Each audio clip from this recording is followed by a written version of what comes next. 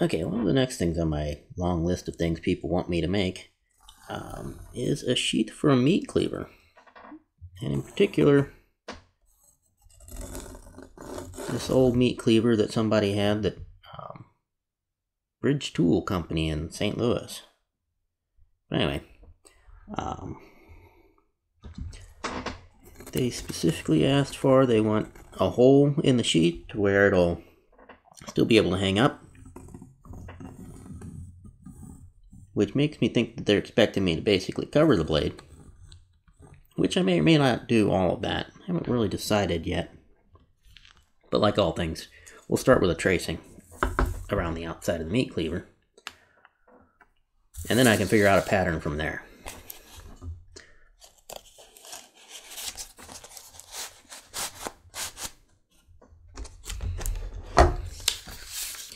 So my thoughts on it is to do something similar to what I do with my round knife sheath, where it's closed in on one side, and you have to rotate the knife out of it, so that when it's locked in there, you can't ever get the point sticking up out where you can hurt yourself with it. And something similar to that, you could also just take and make one straight piece that goes across and a big flap that goes over that kind of holds it in, but that's always going to kind of wiggle and wobble a little bit. So my preference is to be starting up here, somewhere around there. We'll make a welt that comes out, and around this end.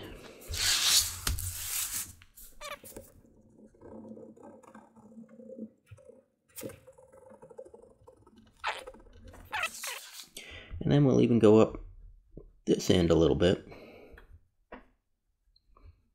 just to keep that in.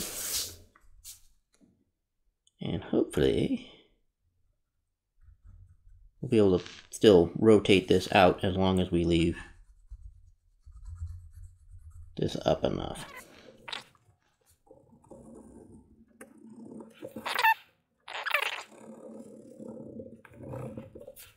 Like I said, there'll be another piece that'll kind of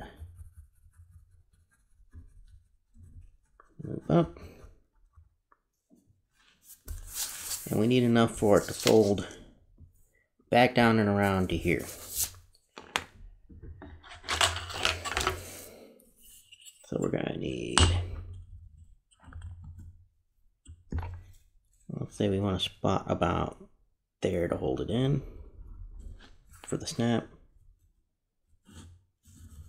We're about 2 inches from that, so we need to go up at least 2 inches, and then maybe another ½ inch to go around. I don't have quite enough paper.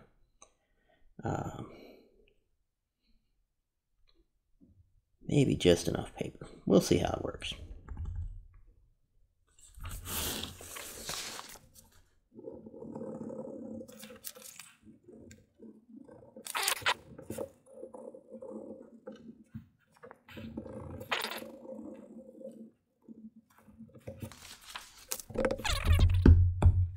Now, like a lot of my patterns, this is kind of 3 layers all put together. I've got this piece here will be the front layer. This will be the welt on the inside. And this, if you follow this all the way around, will be the back layer. And all of it needs to have this hole punched in it. Alright. Now a quick reality check on our pattern here. That it will indeed do what I think it will.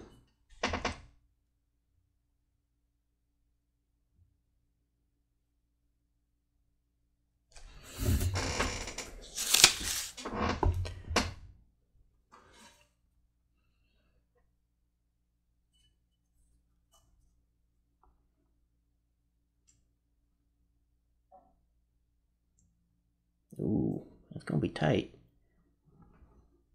Let's go ahead and give it just a little bit more room down here.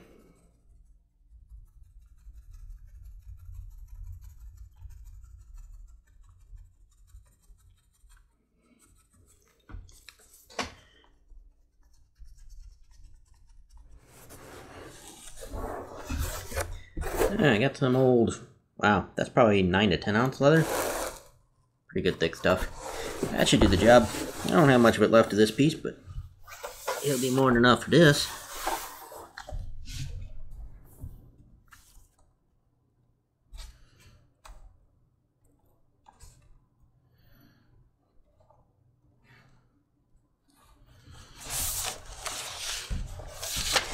Okay, once we got that piece, I'm going to go ahead and trim off the pattern to the next line, which will be our front piece. Alternately, I could just punch holes through it and mark those little points and connect the dots.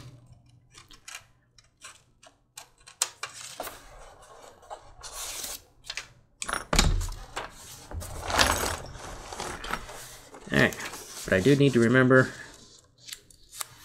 that it needs to be reversed from the back piece if I want to be smooth side out on both of them. So I need to flop that over.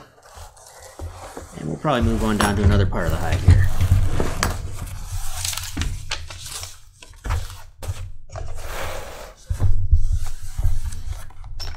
Because I've got a spot down here that's just asking for this.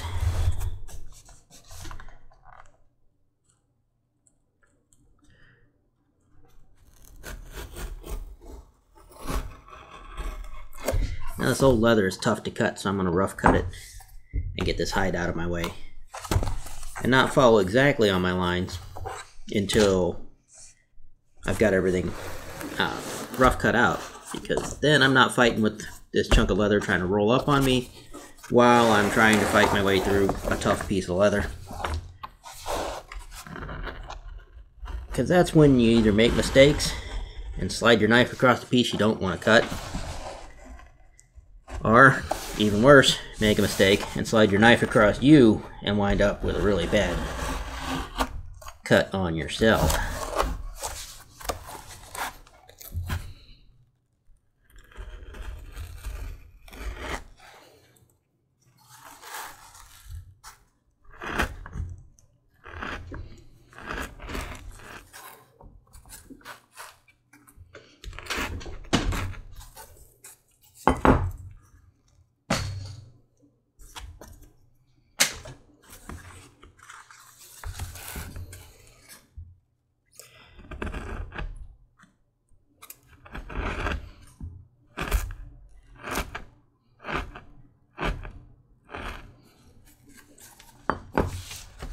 Now for the welt piece, it doesn't matter which direction I've got it laying, we're just gonna fit it in here. And again, I'm gonna trace around the outside of it.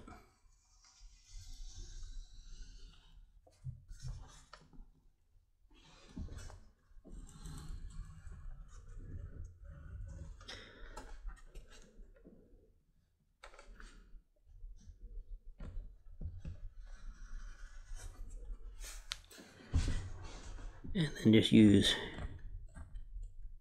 some little points, just poke through with the scratch awl here along my lines.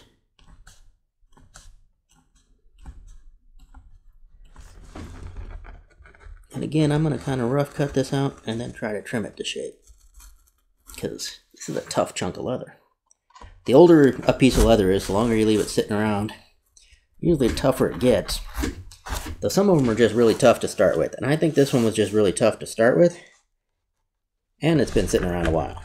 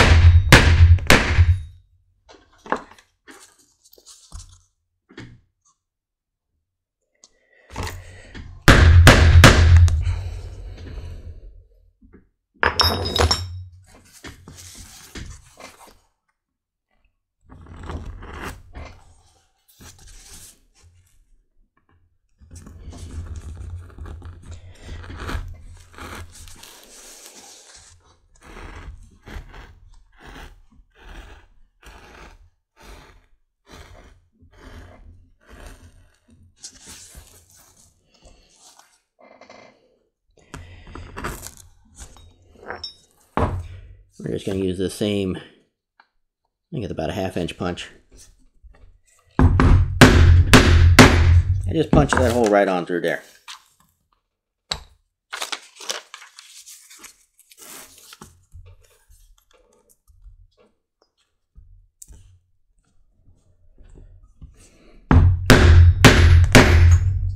It's actually a little bit smaller than the hole that's in the cleaver. It should do the job though. Might put a grommet in it too. Okay.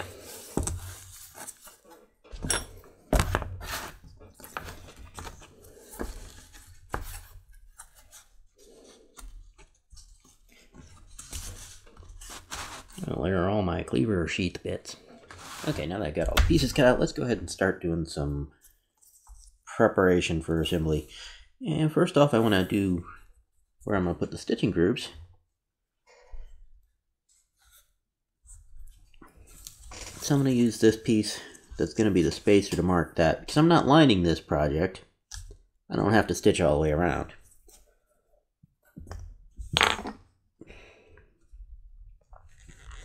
I could put the groove all the way around and just use the rest of it as a kind of border, but I don't really like that look. I prefer my stitching just to be in the grooves and then use another border inside of it.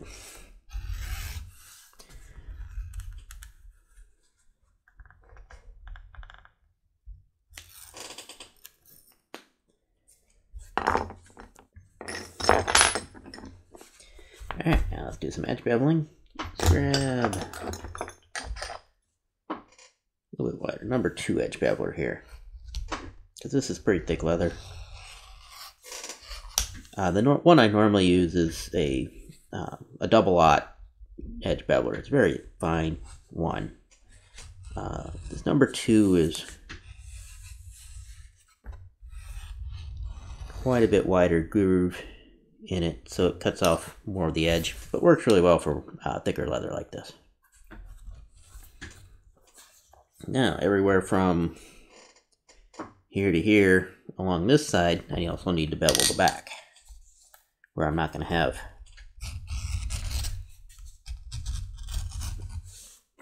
that spacer sewn in there, that welt sewn in there. Yeah. I'll let it down and do some stamping on it.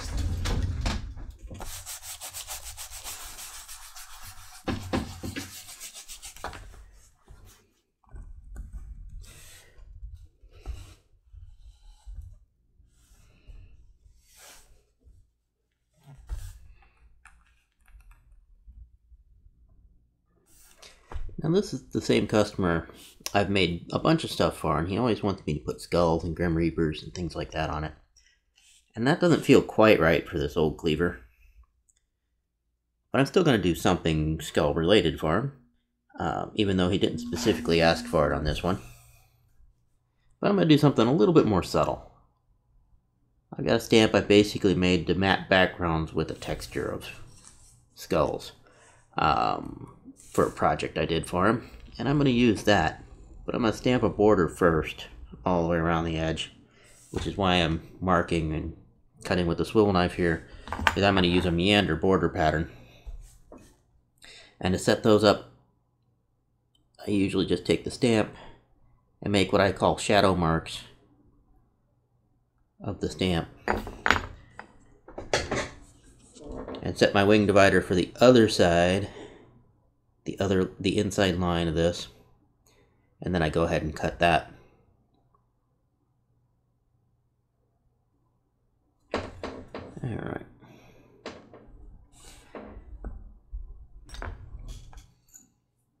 Alright, now stamping this pattern. First steps in it are always going to be starting at corners. And you kind of want to start straight opposite your lines. Like this line comes down here, we want to line our tool up to where these points on it, here and here, line up with that line, and then I want to do a stamp over here the same way, whereas these 2 points line up with that line.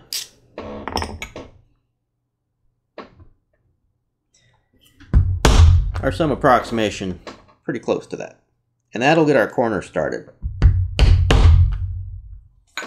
And from there you can fill in towards the center. Like I said, I'll do kind of the same thing at each corner. I'll line up to where that line coming in points at the point there of the tool. And same thing on this side. So you get these kind of spade shapes at the corners. And I like to work from those corners and then come somewhere out in the middle, try and figure out how to get it all to mesh together as evenly as possible. And you can do that by just sort of stretching out a little bit further apart where you're doing the hits, or putting them a little closer together until it all works out. And you need to decide that in the last few impressions that you make. You need to kind of figure out where you're going to put them. Like here, I've got my last space. I'm going to go ahead and put one right in the middle of it. And then in the top here, put some right in the middle of those. And that one worked out pretty even, so it wasn't too hard to make that decision. Now, like I said, around these curves, I want to go ahead and do my impressions on one side at a time.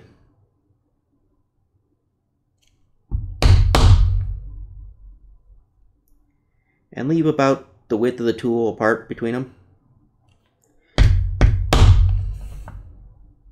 as if I left another impression there, and move over.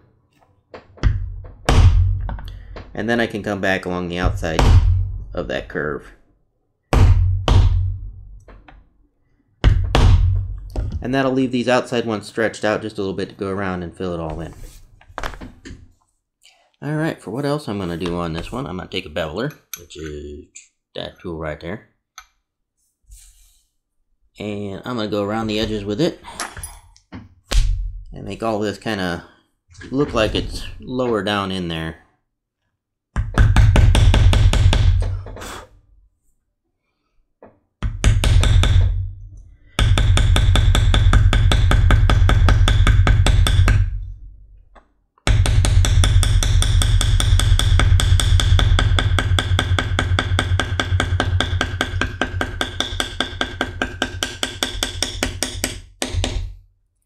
Just a whole lot more tapping like that. Now that my idea is, because this customer likes skulls on everything, is to take this skull tool I made a while back, and I'm just going to use it like a matting tool across the center here, and just sort of fill in the area with a bunch of tiny little dead guys.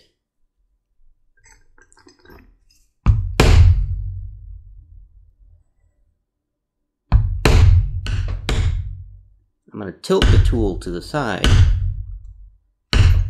create impressions that sort of fade a little bit, and that can give me the effect that I've got them sort of stacked up in here without actually overlapping the impressions too badly. There's going to be some of that. Okay, I've got it all stamped up with my meander pattern and my kind of scaly skull background. And I'm going to put some dye on this and maybe some finish before I call it a night on this project. I'll finish it up tomorrow. And I'm going to use walnut oil dye because I think it's going to match the color of the handle on the cleaver pretty well. I think this is called Pro Dye now instead of oil dye, but I've got the old bottle that still says oil dye. Well, it says professional oil dye. That's where the Pro comes from, I'm pretty sure. It's a dye that I really prefer working with. I like the colors that I get out of it. I don't have as much trouble with as I do with the Thieving Spirit dyes. With things like putting too much dye on and getting surface bronzing and streaks and so on.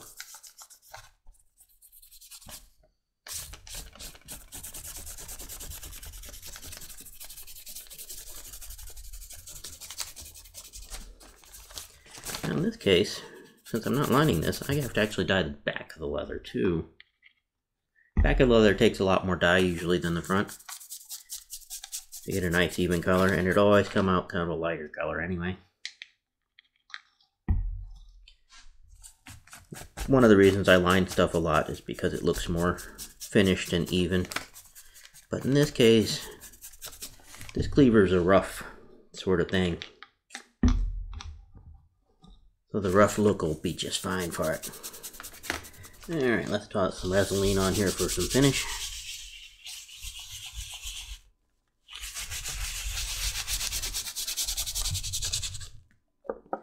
And I'm probably going to be done for the night, and I'll go back up tomorrow to finish this up.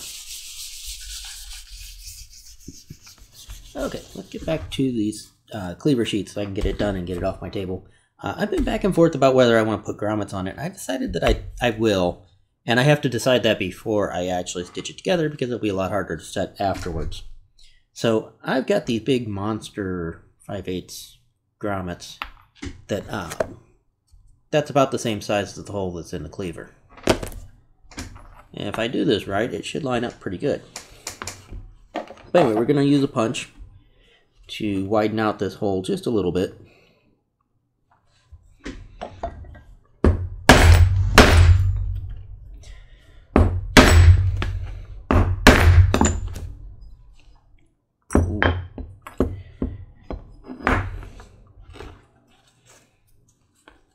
And then I've got a grommet header here.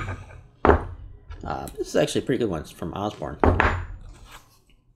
I like this style that has the grooves that actually roll the grommet out, rather than just some of the simpler setters.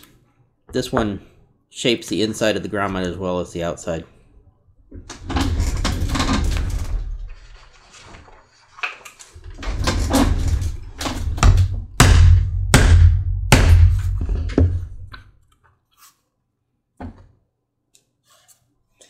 Alright, and we'll do the same thing on this piece. Let's get some glue going.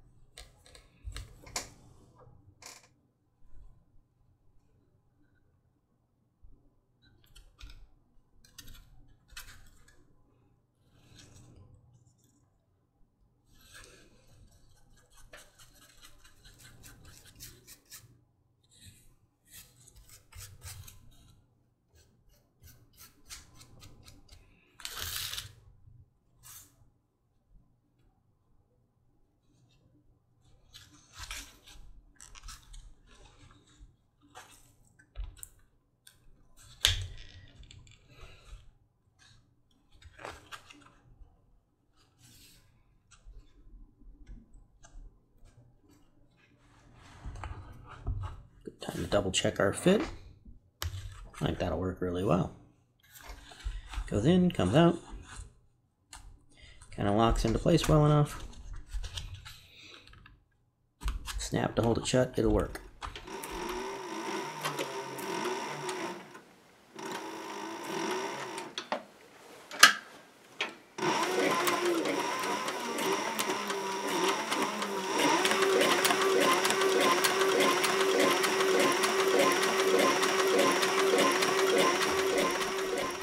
Alright, stitched up. Let's go ahead and do some edge beveling. Because I sanded these edges even with each other. So that means I've, in some places, taken off enough of it that I don't have my edges beveled as much anymore. Okay, and like a lot of times, I'm going to use a really dark brown, which is, this is Show Brown Pro Dye.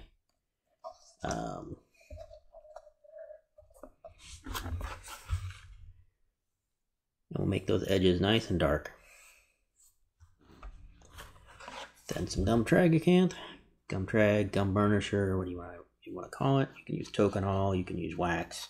Lots of different possibilities for this. This is just my preferred method. Gets into that edge, softens it up, and helps it stick together a little bit more when you go to burnish it. I've heard of people just using water and just wetting it down, which you'll shape the edge, but it doesn't then stick together the same way. Doesn't seem to last.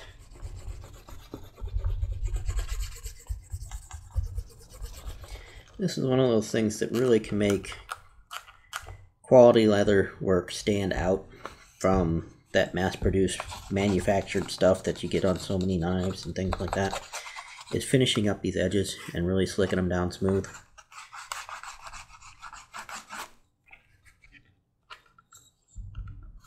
It just gives it a lot nicer appearance and a lot better feel in the hand when somebody picks it up, to have all those edges smooth. Okay. Slide this monster in here. Check our fit real quick.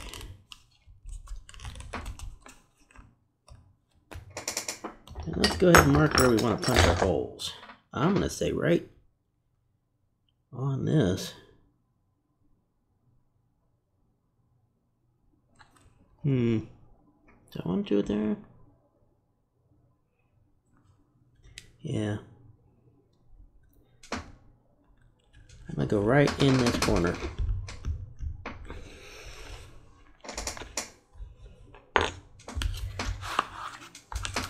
And by pushing through with the scratch awl, I made a mark here as well. I didn't have that super tight, so I should be able to just use that mark. If you get it too tight, you can't use that mark because the thickness of the snap will make a difference and it won't quite fit. I'm just going to grab a piece of scrap that I had laying here on the table and use that so I don't punch through into my back piece. Punch that hole. And then this one, as I usually do, I'm just going to go down on my cutting board and punch it.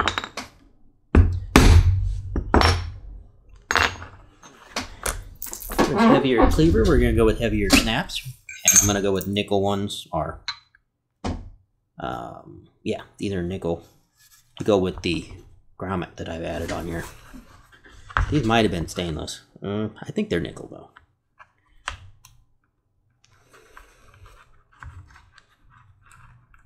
Anyway, I'm going to set the cap of the snap there with the cup piece on it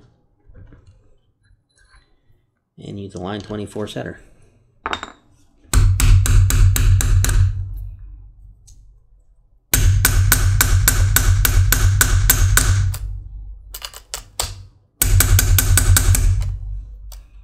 There we go. That's nice and tight. Same thing with this. Probably going to have to open the hole up a little bit to push it through from the back side. Then we're going to put our post up through there. We're going to take the bar and put it inside so that it'll back that up. Oh, come on. There we are. And then we're going to set this stud part of the snap.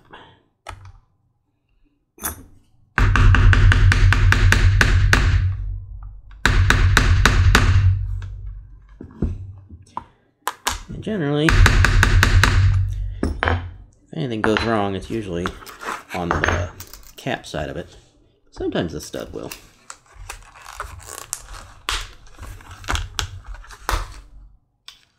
Still there, so we're good. Alright. Put this in here. Snap it closed. There's a cleaver sheath.